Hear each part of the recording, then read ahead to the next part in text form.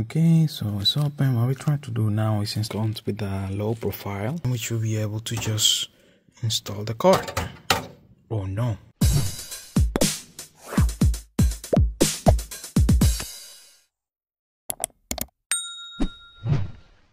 So guys, welcome back to iFix Tech. Today we have this desktop HP Elite Desk, and what we're gonna be doing is doing some updates. Normally this computer comes with 128 megabytes of graphic card. It's an Intel graphic card. This is the one that is included with the logic board, and yeah, for normal use that'll be fine. But this desktop is used to display videos on, I would say, about 5 different monitors, and sometimes you might see some lagging even though you have a good amount of storage, also RAM. But this graphic card is not really good, so what we're gonna be doing now is updating it for this GeForce. It's an NVIDIA GeForce RTX 3050, and I believe this one is 6 gig. So include is 128, but now we're gonna be updating so to 6 gigs, and we're gonna be seeing how it runs after that. But before, let's install it. Here is the graphic card. Yeah, it's PCI Express GeForce, and this one comes with a low profile, which is the one that we're gonna be using on this computer, so it can fit well on the case. So let's install it, and after that let's do some testing. Okay, first thing first, let's open this one up, remove the thumb screw. You just need to pull the cover. Here's a HP Elite Desk. Here's the processor. Here's where we're gonna install that graphic card, as you already know. Okay, so it's open. What we try to do now is install this low profile bracket. For this, you need to remove 2 screws. There are Phillips screws, but for that, in order to reach this one, we need to remove this cover from your GPU or from the graphic card. For that, you need to remove these 4 screws that are on the side. Let's do that right now.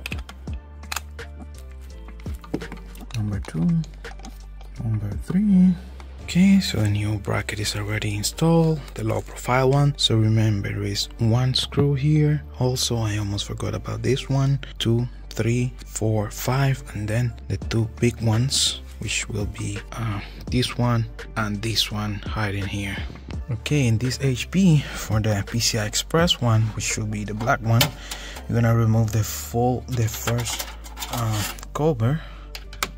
And then, before we continue, if you find any value in this video, go ahead, subscribe, join. We're doing a lot of video for our community. Don't forget to leave your like. This will really help us to get to more people. Share to anybody that you think that have to see this video. Also, if my video helped you and you would like to show your appreciation, you can send a super thanks via YouTube. This helps us continue making more videos, which will be able to just install the card.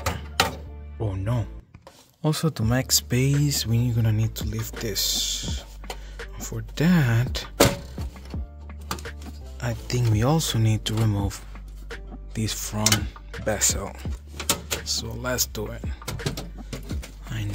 I know it was not gonna be that easy. So yep, this is how you lift this metal bracket, and then you should be able to just install your card.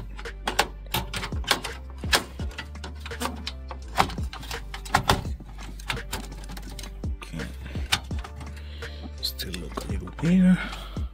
Okay, now much better. Just make sure it's all the way down, like flush with the rest of the metals or the rest of the brackets. Also make sure that back is all the way down, and then just close it with the lock. Let's close this metal bracket and install the bezel. For that, let's do it the way it was. Now we have a new graphic card, and this one has HDMI and also display cable. Something I like to do before installing all the covers and stuff, just connect the plug, connect the power cable, and turn it on. That way you make sure that the card is working. Let's try that again one more time. Let's press the power button. Yup, card is working. your fan for the CPU is working. Now connect everything and let's see. Again, on this one we have like 5 different monitors, so that's why you see we have different HDMI that go to this converter here. Then those 2 cable connect to the graphic card, connect the display cable to try it, and we have video, but it triggered a bit longer. I don't know why. It normally happens when you do the hard drive or the motherboard, not a graphic card, but figure this out and then do the final test. Okay, new graphic card already installed.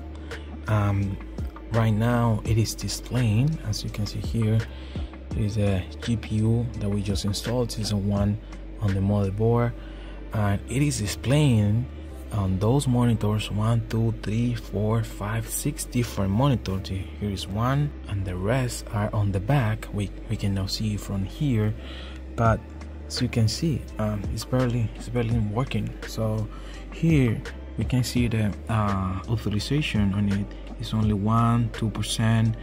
From the 6 gig that this card has, it only using 0.7, 0.8 GPU memory, which is 21 something gigabytes, or maybe I believe it should be 22 maybe, but it's only using 0.5, and the temperature of it is really good.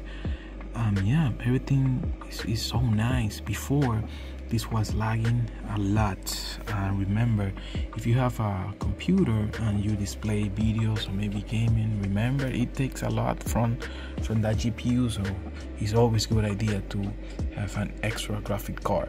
You don't need to have an expensive one, but you only need to have the one that you need, depending what are your needs. And this NVIDIA GeForce RTX 3050 is really perfect for the work that is being done on this computer. I've been testing this for hours now, and it's not lagging at all like before. And because it went so well, I'm doing the same on the second computer on the same place. So yeah, this worked really good.